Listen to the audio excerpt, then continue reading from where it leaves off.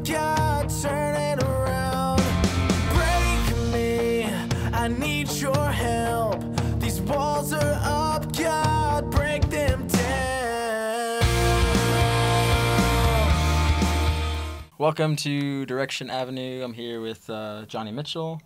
So tell me about yourself. Tell you about myself. So I guess I could say my name's Johnny, and I would say I'm a passionate person. I'm a visionary, someone who really like sees a big picture, you know.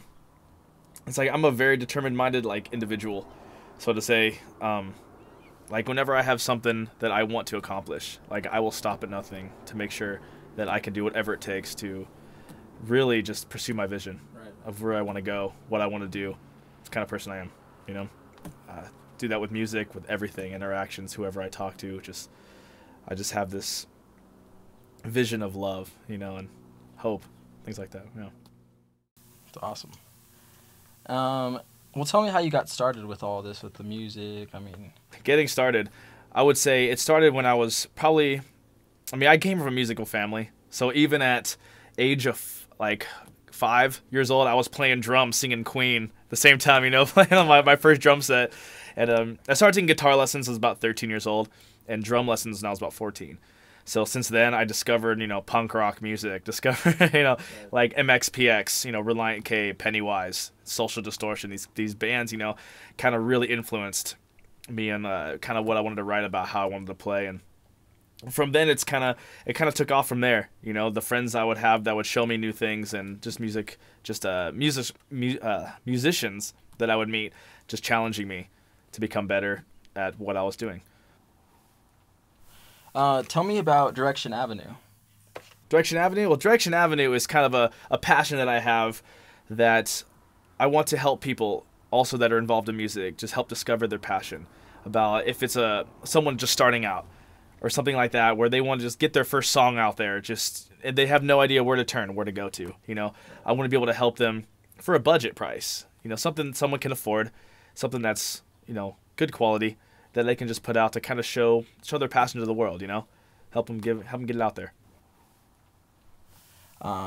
Who are your musical influences? Musical influences, man, you know, a lot of it will, not just genre style per se, it would be a musical influence to me is a band or a musician or somebody that has a strong just vision or a strong message in the music they play. You know, I listen to all sorts of styles, you know, everyone says it, I'm sure. You know, my main influence style, you know, Reliant K, I love the message in their music, you know. I love the message in like 10th Avenue North, or, you know, even Social Distortion, you know. It's something that's just a lot deeper. Right. You know, even Lecrae, hip hop, totally different styles, or, you know, whatever it might be. Beatles, you know. Right. All these styles that not necessarily depend on genre as an influence, but a lot of message. Now, given the style that I tend to hold on to, as far as how I play music, you know, it's a lot of it, I would say, around pop punkish, you know, catchy tunes, riffs, things like that, you know. Right. Something that gets stuck in your head. Yeah, right, that's the kind of stuff that I like to do. That's always good. Yeah. Okay. All right, well, what defines you as an artist? Defines me as an artist, I would say, not just, kind of reiterating, you know, not just genre, not just a musical style. I don't want to be defined by the style I play, because there's really no originality in style anymore. And really, you know, there's parts of what I can do that will kind of have a sound like me, but, you know, I want to be defined by the message I want to speak through my music. You know, the message of like hope and love and just encouragement. That's what I want to define me. You know, where the message will speak a lot louder than any catchy little riff or melody line that I can write. You know, that's what I want my music to be defined as. What embarrassing songs might I find on your iPod? Embarrassing songs, I would probably say, I had to look through today, probably a Kesha, Your Love Is My Drug. Oh, yeah. That's a good one. Yeah. I love Kesha. Who doesn't? She's awesome. Yeah, right. All right. If you could dabble in another genre of music, what would it be? Oh, man. If I could dabble in a music, I would probably say some kind of a country folk. Or some kind of like old school country, man, with some steel guitar, right, some banjo. Oh, yeah. All about it. All right, that's cool. I got you. Okay. Do you enjoy writing music and lyrics? Oh, all the time, man. You know, it's when I'm writing music and just kind of I shut the doors, just kind of take myself out of the world. You know, it gives me that time to focus on what I really want someone to hear through my music, and it kind of lets me push aside distractions of the world. Right. You know, let go of stress or whatever it is, and just focus on this moment, and focus on, you know, how can I turn what's going on in my life into something that might help someone through what's going on in theirs. Right. You know, so I love it all day. I could do it. You know, so. So besides obviously singing, and you said you played drums, what other instruments do you play? Oh man, well, name them off, about 5, so to say. Probably guitar, drums, my 2 main. Dabble in bass, you know, and violin and piano.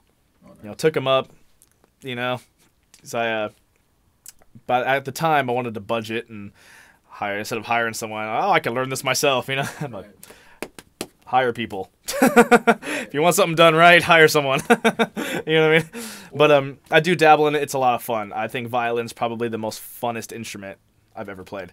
Right. So that's awesome. It's good to kind of learn each one, kind of get insight in each kind of, you know, phase of the music process. Yeah, it really, you know, it brings out the appreciation in different instruments. You try and learn it. You're just like, this is really hard. It's like, wow, saxophone. It's, oh my God. Right. You know what I mean? But okay. Out of those instruments, do you have a favorite? Oh, totally. My favorite instrument would be the guitar. Absolutely. Guitar, and yeah, that'd be the guitar. Acoustic, preferably. Acoustic, okay. Yeah. Okay. What makes your music unique? You know, my music, as far as uniqueness, would not just be, you know, the get stuck in your head catchy tunes. You know, it would back to I'd really just the message. What'll make mine unique is I like to separate myself, because everyone talks about, I mean, sex, drugs. Everyone talks about these topics, that everything that the society or whoever it is that's leading you tells you that's what you need in the world. This is what you need to be successful. This is what you need. You know what? Right. My message will be, you need love, man. Encouragement. You need to hope for something. You need to, you know, just to let you know that you have purpose. You have a significant place in this world, you know, where you don't have to have these things to be happy. Right. You know, I don't believe joy comes from earthly, these things, just these owning a nice car, owning these nice things, you know, and it kind of against the grain in a sense, you know, because that's what I truly believe. So it's a good message, obviously.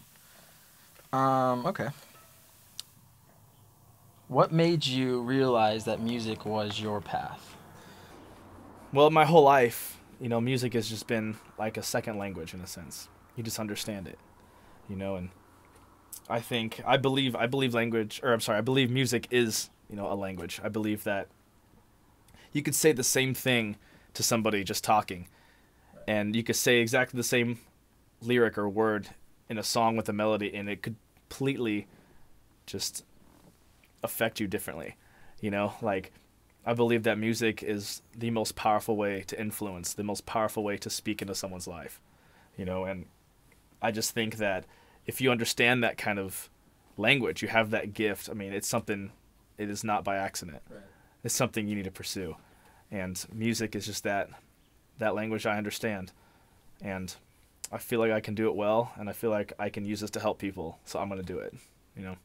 Awesome. So what's next for you then? I have no idea. You know, wherever God wants to take me next, you know, I know that wherever I am, that's where I'm needed, and that's where I should be, and I'm going to do the best that I can be, and give the best I can give wherever I'm at in this world, you know. So I have no idea what's in store, you know. You never know. Hey, so that could be a good thing. Yeah, just being open to whatever it is that comes my way, you know. Awesome. Okay, cool.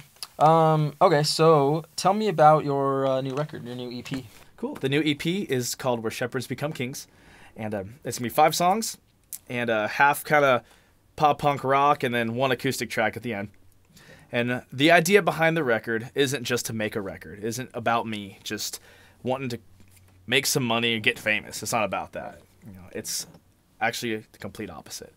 I want this record to speak truth into people's lives, letting them know that there is hope in the world, and that you're loved, and that you are not worthless. You know, a lot of people, they feel that way. You know, there's people all over the world. Just, you know, that feeling, if it's, you know, very common. And I just want to kind of go against the grain of what everyone else talks about, that you need this and need this and need this. You don't amount to anything unless you have these things. It's like, you know what? I don't believe in that. I believe that you are worth more than any of those things could ever define how much you're worth. Right. You know? And I think people need to hear that. They need to hear that they're perfect the way they are. And they're loved so much just for the way they are. They don't have to change a thing about them. You know? Gotcha. And I just want people to understand that they have purpose. They have, you know, a significance in the world. And even if they haven't discovered it yet, you know, it's just putting that encouragement into their life to give them the vision or determination to maybe even pursue discovering it. Right. You know, that's kind of where the message of this record sits, is just, you know, giving hope into the world. And on second on the record is I have a passion to help those in need who really legitimately need help. You know, part of the record release is I am partnering with corporations or, you know, companies that will build water wells in third world countries. You know, places where clean water is non-existent. Like in America here, we don't have to worry about it. I mean, wherever we go, the water is going to be clean. Like, we're not have to worry about any bacteria or things that are just going to really harm us. You know, everything's real purified and good. Now you go West Africa, these places where, you know, there's a town of 600 that share one dirty watering hole, so to say, you know, and, you know, water will still kill people. And it's like that, to me, it just doesn't sit well. It's like, if there's places, you know, I believe that the world should just have a standard, man. I mean, just clean water. I mean, I don't believe that is something that someone should still, it's 2013. People shouldn't still have to struggle with that. You know, so that's this bigger vision of this record is about helping those who really need the help. You know, everything I make from the CD sales will go straight to helping build these water wells. Just the gift of clean water. I mean, to me, that's the biggest gift you can give someone. You know, bigger than any car you can give or anything like that. It's like, man, water. Right. So, and that's kind of the vision behind the record and kind of what I want to do with it. That's awesome. You know? Well, that is us from right here at Direction Avenue with Johnny Mitchell.